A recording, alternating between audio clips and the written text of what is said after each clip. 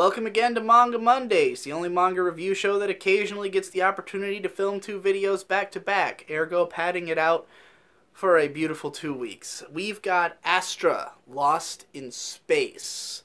This is a manga from Kenta Shinohara, the same guy who created Sket Dance, which I didn't know until I was already reading it. And it was kind of a thing where, as I got into it, and I started to feel what the sense of humor of the manga was, I was like, who the fuck wrote this?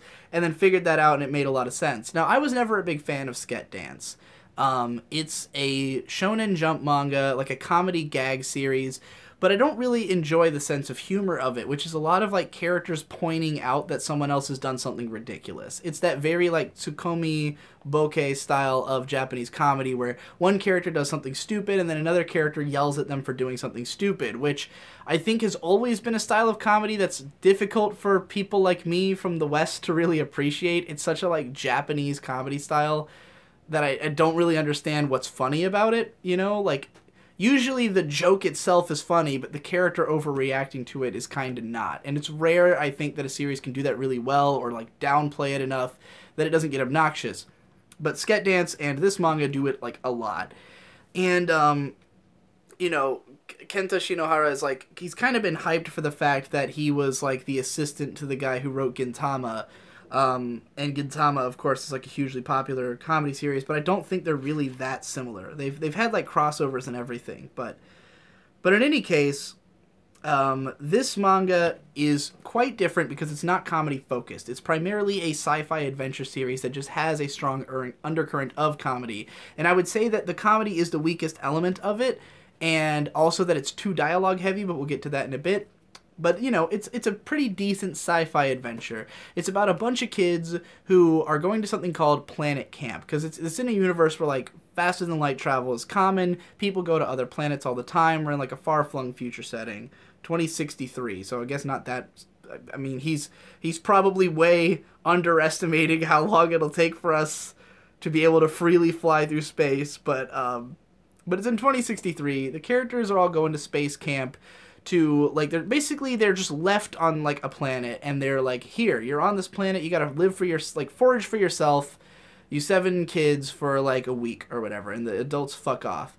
And immediately these kids get sucked into some kind of space-time portal that deposits them on the far-flung side of the universe, and they happen to find an abandoned ship there, which they commandeer, and they're trying to find a way to get back to Earth, from this way distant part of the galaxy, while nobody really knows that they're out there. So it's a high-stakes, dramatic sci-fi, but it's all presented very, very comedically, very low tension. You're not worried that characters are gonna die or anything, but they are in a tense scenario, and it can have dramatic moments and good character beats because it's in such a dramatic scenario, while mostly being a lighthearted comedic space romp.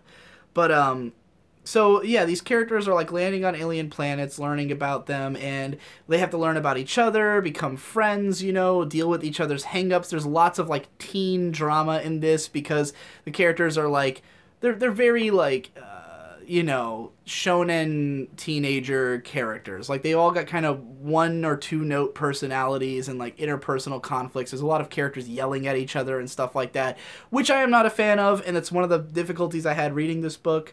But, you know, the idea of it is strong enough, of, these characters have to, sort of make do with each other and grow as people so that they'll be able to survive in these extreme conditions. It's a very typical kind of adventure story, but an effective one. And the artwork is really... it's really solid in the character design sense. These character designs are great. The girls are extremely attractive, especially this girl. She's waifu material. But unfortunately, her personality is just, she's a tsundere. She's just really inauthentic and snippy and argues all the time. And she's kind of trying to learn to deal with that as, one of the early plot, you know, character arcs in the manga. But, while the designs are really solid, I don't think the panel layouts are, that strong. I don't think that you often see something that's gonna, blow your mind. It's competent. The alien worlds look okay, you know... This all works narratively, and it is cool enough, but, you're not going to come to this for the art, except for the cute girls. Especially all the fucking adorable lolly girls with fucking cute outfits on, which are what sold me on this manga in the first place. Let me try to find a good picture of some cute girls. Okay, like, look, here's Coutier. She's the girl who I showed you earlier and said was waifu. She's super hot. And then she's got this adorable little sister who's also traveling with them, and she's cute. And so you've got a pretty good hot and cute girl quotient going on here in this manga, which is what made me curious about it, as well as the fact that it's like kind of a weird space thing, and that it had so much dialogue. Like I was looking through this, and like there's just an average of shit tons of dialogue per page. But this is unfortunately the worst thing about this manga, is that it's too fucking wordy. It takes a long time to read a chapter of this, and so much of that is just characters bickering and like dumb gags that it just feels like it's taking way too long to get to the point. Like, by the end of this volume, like, they had done a satisfying amount of space exploration, but it had taken so long to read through all of it that I ended up feeling like kind of bored a lot of the time. And if this got an anime adaptation, I think it would be like grindingly slow. Like, this would probably make up for like 6 episodes, this one volume, just because there's so much fucking dialogue. And like, unless the anime could really trim that down, which I feel like it wouldn't, because this is a Shonen Jump thing. So like, I feel like if they adapted this, they'd try to make 50 episodes out of it, and it would just be a crawl, you know?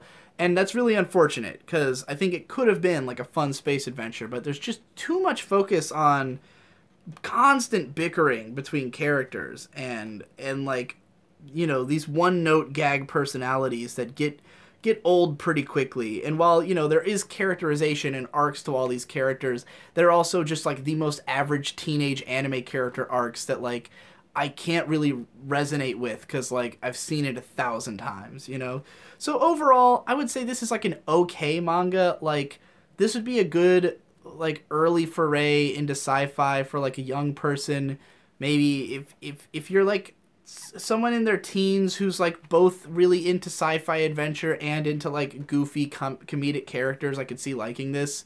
For me, it just kind of felt like I'd rather either have something that's harder sci-fi or harder drama, or more goofy and more funny, and not quite this kind of middling interaction of those. So I probably won't end up reading any more of this, but hey, if you like these cute girls and space, and you're less annoyed by Japanese comedies cliches than I am, maybe you'll have a great time with it. I could easily imagine this getting an anime adaptation at some point, so maybe it'll get talked about more in the future, but we'll find out. And that's it for this episode. I'll see you next week.